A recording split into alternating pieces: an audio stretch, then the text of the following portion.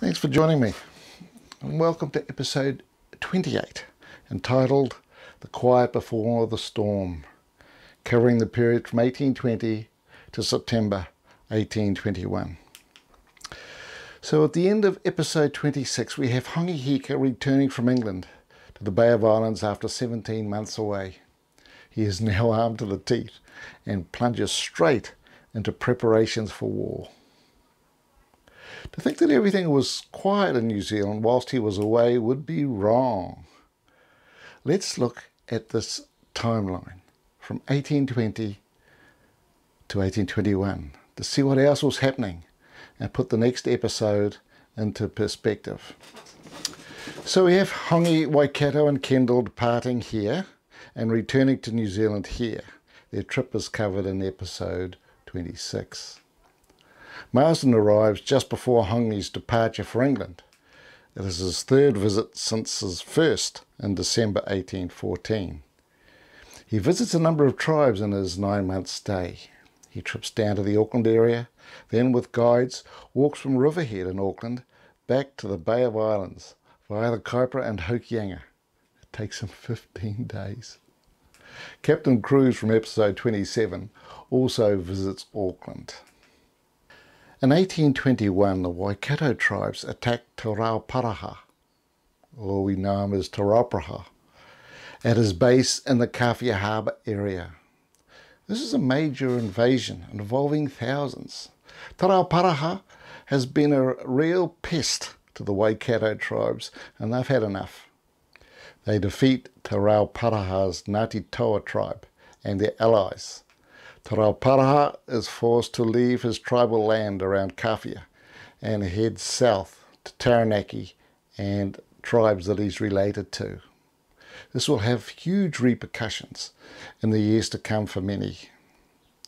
Korokoro, a Ngāpuhi chief from Kororeraka area, in late 1819 teams up with Ngāti Pawa of Auckland for an attack on Ngāti Maru at Tautrapa near Thames.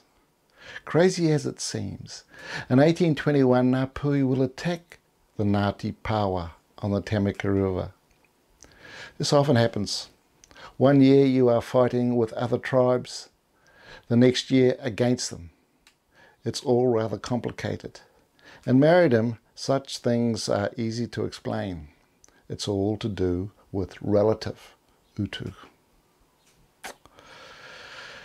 The year before 1819, Hongi and Timuringa led 2 independent forces to the Bay of Plenty and devastated that area for most of 1819. This is covered in episode 25. Timuringa sets off again to the Bay of Plenty, Tauranga in this case, but this is a short sortie, and he returns after gaining some satisfaction from Ngaitarangi. Tareha, a Ngāpuhi chief from the Waitangi area, takes a large war party to the Kaipara to get satisfaction from Ngāti Whātua. But even though he is superior in muskets, he is routed and sent packing back home by the brilliant chief Murupanga. Timuringa departs with a force for the Hauraki to attack the Makoia Pā. Little is known of this sortie. He returns with heads and slaves, but does not defeat the Ngāti Pawa.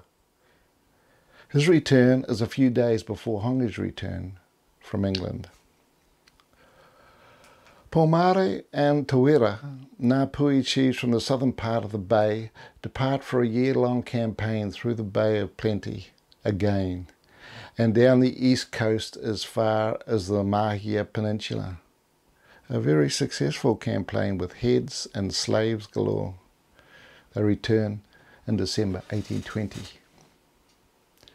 The Āmio Whenua, well, this is a classic. Āmio Whenua means encircling the land. And what we have here are a number of tribes that decide to combine their forces and go on a killing spree around the country, seeking utu, of course. They make their way from the Kaipara down through Auckland, then through the Waikato and Rotorua, through the Ureweras and down the east coast and so on, going as far south as Wellington before making their way up the west coast.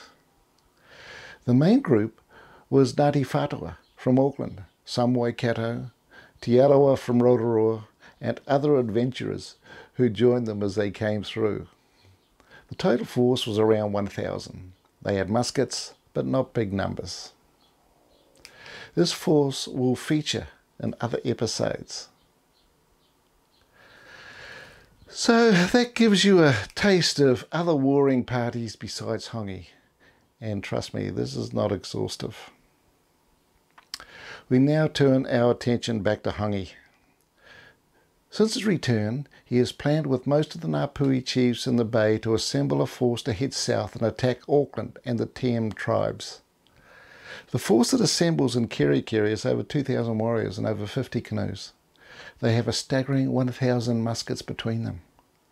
Hongi will be the supreme leader.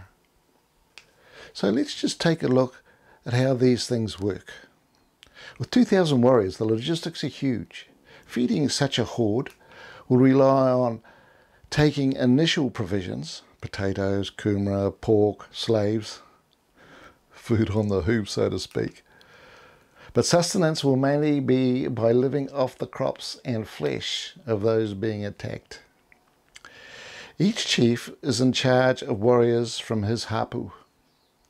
The chiefs meet and decide on tactics, VIP targets, where the prisoners will be taken, and how any battle will be prosecuted.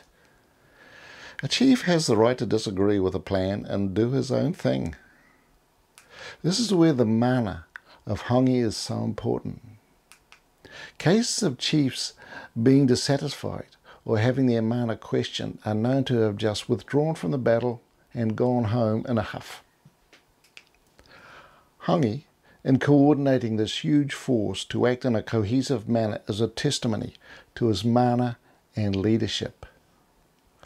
Hongi will go into battle over the next 2 years wearing his red British officer's tunic, given to him by the Governor of New South Wales, his coat of mail and his helmet that King George IV gave him in London.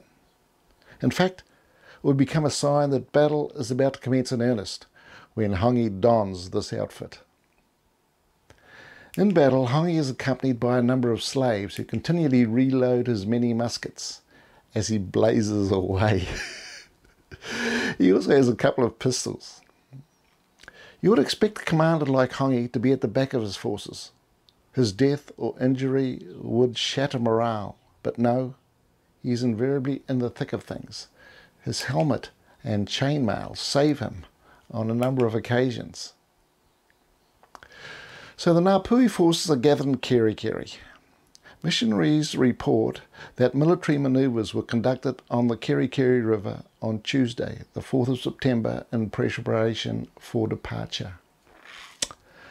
The following morning, Wednesday the 5th September 1821, Hongi and several chiefs breakfast with the Reverend John Butler in Kerikeri. The fleet of war canoes departs Kerikeri at noon for the Killing Fields of Auckland. The coming spring and summer will be the bloodiest that Maurydom has seen. The musket wars will go from the killing and enslavement of hundreds to the killing and enslavement of thousands. So that's it for now. Hope you enjoyed this. The next episode, episode 29, starts off from where this left off. So I hope to see you again then, but until then, take it easy.